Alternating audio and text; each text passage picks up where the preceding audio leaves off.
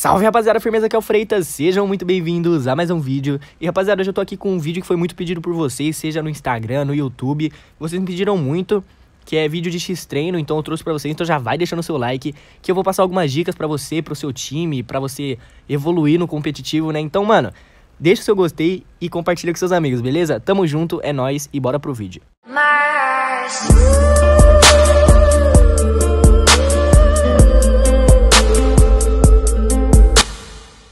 Rapaziada, o começo de tudo, e eu acho que também o principal, é a base, né? A cal, onde você cai, onde seu squad dropa e o jeito que vocês lutia. Por que eu acho que é o mais importante e o principal?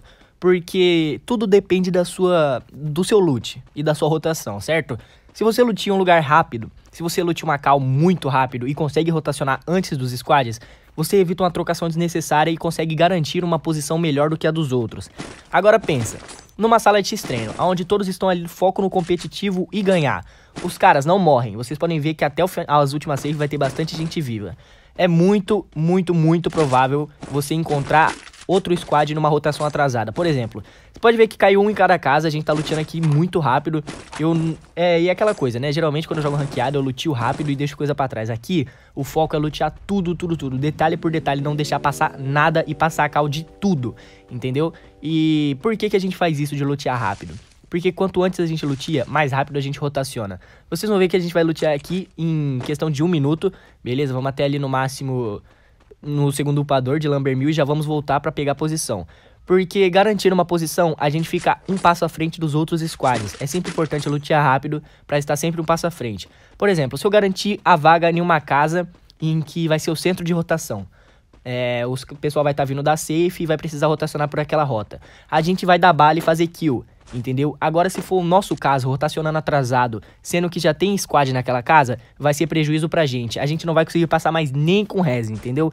Então, primeira dica, muito importante. Cai rápido, lutia rápido e rotaciona rápido. Rapaziada, eu tô até muito bem de loot, como vocês podem ver, tô full 3. Eu só não tenho arma de rush. O que eu faria numa partida normal, uma ranqueada? Eu ia atrás de uma MP40 ou uma 12, certo? E o que eu tô fazendo agora? A gente, no caso, a gente tá adiantando a rotação. Sabemos que tem 2 carros aqui, então já vamos adiantar a rotação e pegar um posicionamento. É o certo a se fazer. Não compensa ficar atrasado procurando item que você não tem, porque senão depois você... Ó, tem um cara ali na frente, ó. Tem um cara ali na frente, já passei a cal pro meu time. E agora é só marcar e esperar a cal. A cal, no caso, quem dá de rushar ou de ficar, de avançar, não sou eu. Então eu só espero uma ordem, né, pra agir. Beleza, a cal foi de recuar e rotacionar. Então a gente tá recuando e rotacionando, porque não compensa trocar tiro. Vocês podem ver que a gente tá fora da safe. Se a gente, ó, já peguei o MP40 aqui, agora tá ótimo. Se a gente troca tiro aqui fora da safe, ia atrasar toda a rotação. A gente ia poder tomar tiro nas costas, ia chegar na posição, já ia ter um squad, entendeu? Ou seja, ia atrasar a gente muito. Aí, rapaziada, chegamos na nossa cal aqui, vamos dropar. Ó, tá vendo que tem squad lá na frente? Olha, os bichos rajam bem, viu? O menino ali já tomou um quase capota ali. Imagina, o pessoal que tá naquela casa, eles estavam rotacionando pra cá. Por quê? Porque aquela casa não é boa. Aquela casa do Harry Potter ali da frente, ela toma rush muito fácil, aquela ali, ó, tá vendo? Então, imagina, se a gente demora mais 10 segundos luteando no bombeiro, ou se a gente demora 10 segundos trocando tiro com aquele squad e perde tempo dessa rotação, a gente ia chegar aqui e já ia ter cara, entendeu? Ó, a gente vai aproveitar e pegar o carro aqui pra deixar no cover. E aí, vamos de ré. Pip, pip, pip. Oh, raja meu carro não. Olha, B.O., hein? Eu vou rushar no sei sozinho, hein? Sai fora, irmão. Deixa minha Maserati. Encostar. Boa. Encostei minha Maserati aqui. Agora eu vou voltar pra casa. E como eu tava dizendo, imagina se a gente demora mais um pouco na rotação. A gente ia chegar aqui, já ia. Esses caras já iam estar posicionados nessa casa, porque é a melhor da safe, entendeu? Tipo, a melhor no caso nosso aqui. Nosso squad deles. É claro que a nossa casa é melhor que a deles que tá lá. E poderia morrer, entendeu? Correr o risco mais alto de morrer. Então a gente chegou aqui, primeiro rotacionamos na frente e agora a gente só chama drop. Tudo bem que eu tava mal de loot, eu ia rotacionar com o P90, ia. Só que ia depender do nosso drop. Por exemplo, vem um lança. Ah, o Vini do meu time joga de lança. Então ele pega o lança e me dropa a MP40 dele. Entendeu? Então você não precisa estar perfeito de loot. Você depende do seu drop. Ó, tem um cara lá na frente, já vou rajar ele. Já passei a cal pro meu time. Vamos quebrar esse gelo. Opa, tomei de outro. Cuidado pra não cair e dar prejuízo. E é o seguinte, vocês viram que eu tava rajando gelo? Provavelmente eu e mais um só no caso, porque os outros dois ficaram marcando. É muito importante isso também. Tem cara, não morre, hein? É muito importante isso também, você não deixar o seu posicionamento pra vir rajar todo mundo aqui um cara. Porque nesse momento que a gente tá rajando um cara, pode chegar squad rushando nas costas, entendeu? Então é muito importante ficar, sei lá, 2 rajando e 2 olhando nas costas. A fome de kill nunca é bom, né, cara? É só prejuízo. O cara rotacionou aqui pra cima. E eu acho que eles vão ficar por aqui mesmo, hein? Eles estão todos divididos. Só vi um passando escola, tinha um no morro. Então o próximo que passar a gente vai punir. Tem um cara aqui em cima no muro. Beleza, ele tomou tiro ali também, deu bala. Rapaz, os caras tá abusado, viu? Ninguém tem lança até o presente momento, né? Isso é muito bom, porque imagina, se o cara se aproxima assim muito rápido, cara, sempre que tiver você contra um squad, você vê um solo se aproximando, chegando, pegando proximidade, pode recuar, fica separado do seu squad porque ele tá de lança, entendeu? Ninguém rusha assim do nada, tipo, o jogador não se aproxima assim em vão, ele tem alguma coisa em mente, ó, tá passando lá. Rapaz, a mira não grudou nele, ele ia tomar trilhões, hein? Ele sempre vai ter uma carta na manga, né? Que no caso é o lança. Então, fique esperto com isso. Só que aqui ninguém tem, né? Começo de jogo, ninguém pegou drop, ninguém chamou drop. E vamos manter aqui. Rapaziada, tá chegando um momento muito crucial da partida. Vocês podem ver que a safe tá fechando e ainda tem quase 40 vivos, mano. É insano. E eu já peguei minha grossa, eu chamei o meu drop já. E uma dica muito importante também é chamar drop de cover, entendeu? Pro cover. Por exemplo, tem cara no morro e eu tô exposto pra direita. Chama o drop na direita e usa ele de cover, entendeu? Nunca chame em um lugar qualquer só pra o drop cair e pronto. Vocês tem que chamar ele no intuito de se defender. Mano, olha essa safe que a gente pegou. Olha essa safe, velho. A gente dropou aqui no começo do jogo e fechou na gente. Ó. Capota, lixo. Fica dando bala no meu time aí. Você tá mandado, filho? Tá maluco, irmão? Sorte que você tá na negativa, hein? Sorte que você tá na negativa, irmão. Fica dando bala no meu time não, rapaz. Então, rapaziada, é muito importante ter alguém no seu time que passe a cal, que tenha uma noção de safe e sabe aonde rotacionar e aonde dropar, entendeu? É muito importante isso também, porque... Rapaz, a pontuação ela não depende só apenas de kill. Kill é consequência. Vou pegar aquele cara ali, mano. Se eu derrubar agora eu finalizo, hein? Kill é consequência do seu posicionamento, entendeu? Por exemplo, eu tô aqui, eu tô dando bala, eu poderia ter feito uma kill. Eu vou rushar no cara pra fazer kill? Não vou. É consequência. Se eu derrubar e conseguir finalizar, parabéns, mano. Eu ganho a kill, entendeu? Agora eu não vou me arriscar pra fazer isso, entendeu? Agora, se eu der boiar com 0 kill, é boiar, entendeu? A gente ganha a partida. A kill é consequência do nosso posicionamento.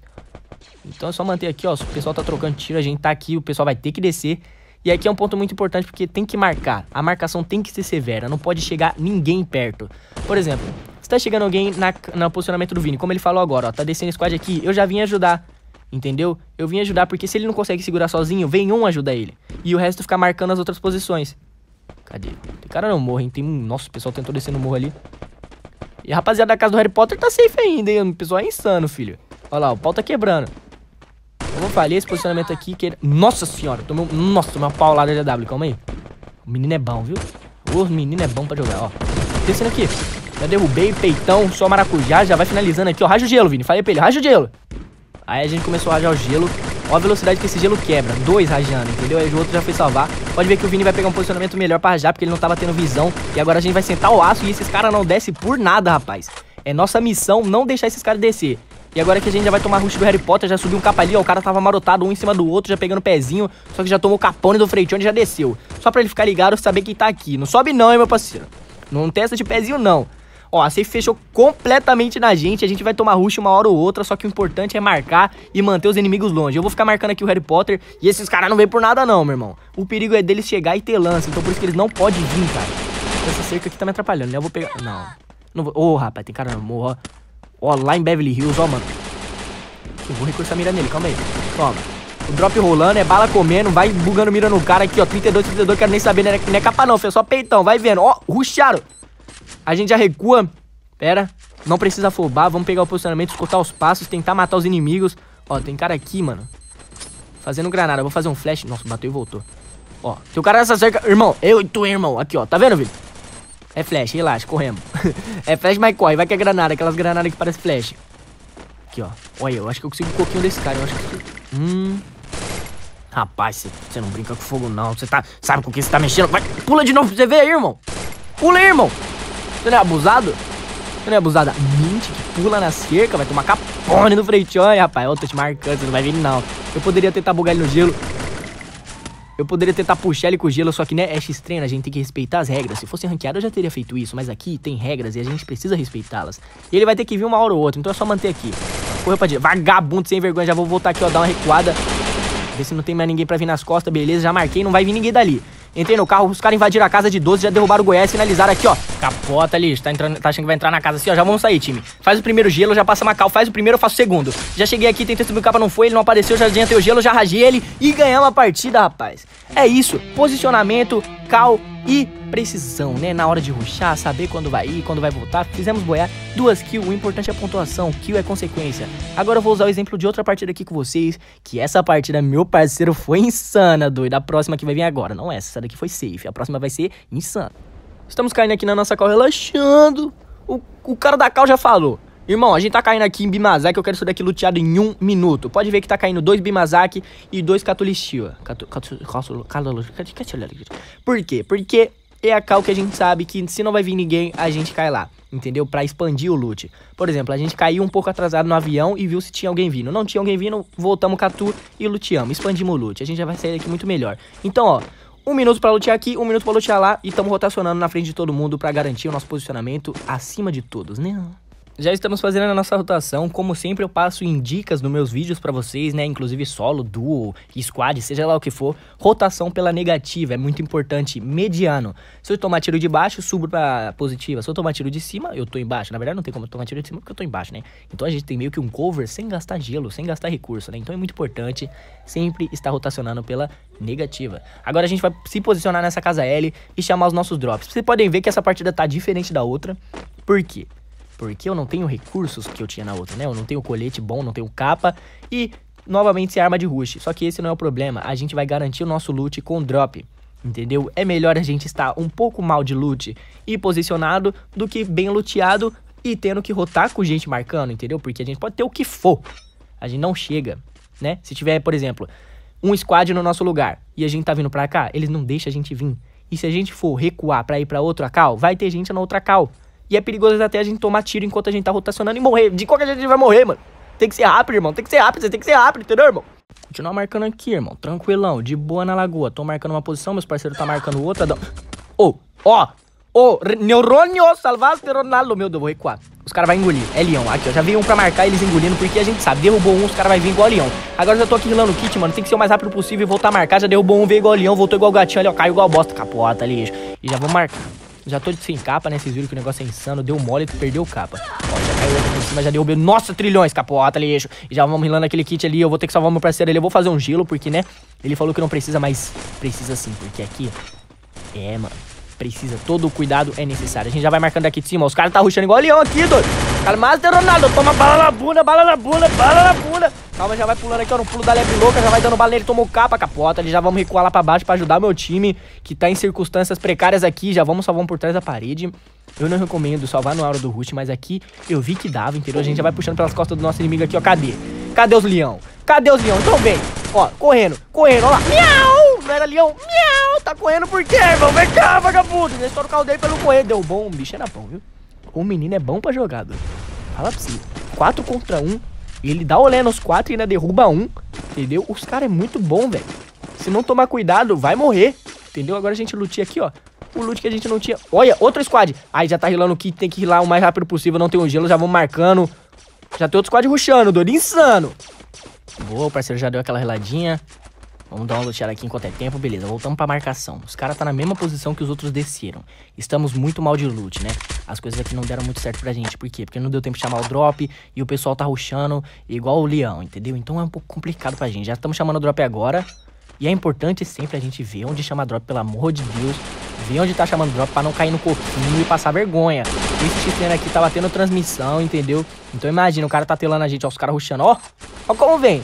Imagina, o cara tá telando a gente, o drop cai no coquinho e aparece lá, eliminado. Então, vamos fazer um flash aqui, eu vou subir pra pegar um high ground. Posicionamento melhor, se proteger das granadas, né? Beleza, daqui de cima eu tenho uma visão, ó. Ó, tudo na seca aqui, ó. Já dei um capinho. Nossa, dei capa nos dois, time. Já passei a cal, dei capa nos dois, tem um cara lá recuado. O Vini eu já tá marcando aqui pra que não dê trabalho pro nosso time. E se ele botar a cara ali, vai cair. Ó, calma aí. É só administrar, time, é só administrar. Pera, vamos esperar o momento certo. Derrubou um, nós mata todo mundo, entendeu? Não posso chamar meu drop, eu tenho que chamar o drop dele ali, ó. Cai, capota ali, já vai finalizando. Finaliza, eu falei pra ele, finaliza, meu irmão. Já foi finalizado.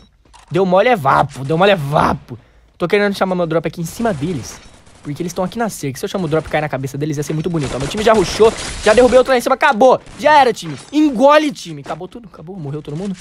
Morreu todo mundo, né? Morreu todo mundo. É isso, meu. Rushou um squad, vapo. Rushou 2 squad, vapo. O time que sabe administrar o seu posicionamento, ó, tá fazendo dancinha aqui, ó. Ficou puto, porque é rincha, né? Os caras têm rincha. Eu sou recente no time, então não tenho rincha com ninguém. Eu sou da paz. O homem, quando está em paz, não quer guerra com ninguém. Pronto, depois de garantir 2 trocações, a gente tá rotacionando aqui, ó. Tamo tomando tiro da direita. Opa, tem cara na esquerda também.